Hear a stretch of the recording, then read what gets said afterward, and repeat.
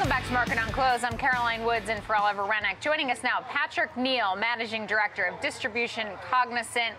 Patrick, thanks so much for joining us. Thanks, Caroline. Good to be here. So we're talking about your Reverb ETF, ticker symbol RVRB. Congratulations on 1 year of existence. My producer, Patrick, was breaking down how the ETF works. It sounds a bit like crowdsourcing maybe, but tell us a bit more about how it actually works. Yeah, we try to keep it as simple and transparent as possible. We have an app that pairs with the ETF, and it's a vehicle for people to express whatever feelings they might be having about the corporations that are impacting their lives. We use a simple rating system. We count all people's votes equally, and then we track changes in average and median votes over time.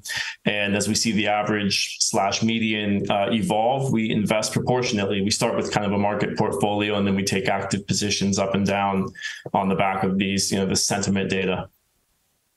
Okay, so how have you seen the ETF holdings change over the past year? Any significant changes? Well, it's a tightly risk-constrained product in terms of active risk. So it looks a lot like the market portfolio, so to speak. And we've moved in and out of some of the big tech names over the course of the year, and currently have some minor overweights in some and some minor underweights in others.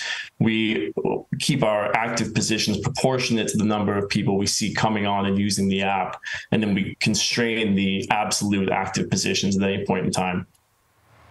Okay, so in terms of top holdings, we can see on the screen, but Apple, Microsoft, Alphabet, Amazon, Nvidia, Tesla, no big surprises there. Any holdings that might surprise us in your ETF?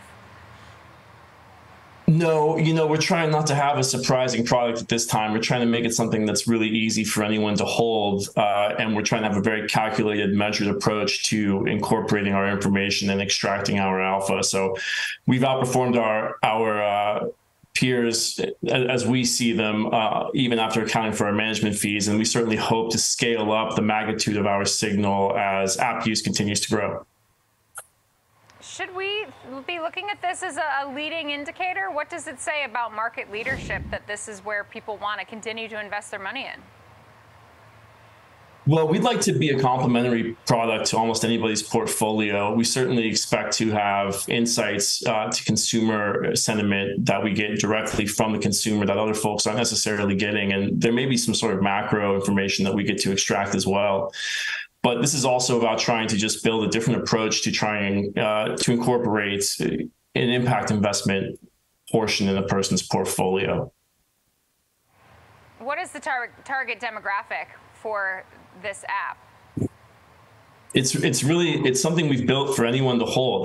The idea is to try to have something that has widespread buy-in, an app user base that's extremely broad and covers as much of the economy as possible, and hopefully some overlap between app users and investors. You don't have to be an app user to invest. You don't have to be an investor to use the app, but we'd love to have something where there's massive overlap between those two groups. Are there any more plans to develop additional ETFs based off of this technology?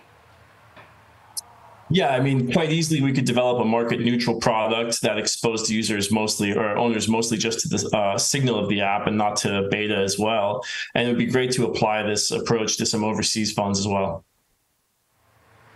All right, and just tell me, why would I invest in RVRB versus just, say, buying into the S&P or the NASDAQ? Because it's a lot of the same holdings. It's a lot of the same holdings. We've done a little bit better even after accounting for fees so far, and we hope to see that continue to improve. But not only do we offer this slice of alpha, hopefully, but we're also trying to build a product that de-risks the economy somewhat. We feel that if we became a large fund, we would contribute to a bit of a social stability improvement. We would improve the incentive structure for corporate management if they were responsive not only to the whims and the desires of their largest shareholders, but also a sort of broader set of the population. All right, we have to leave it there, but really appreciate you shedding some light on your ETF. Patrick Neal, Managing Director of Distribution Cognizant, and congrats again, and thanks for joining us. Thanks, Caroline.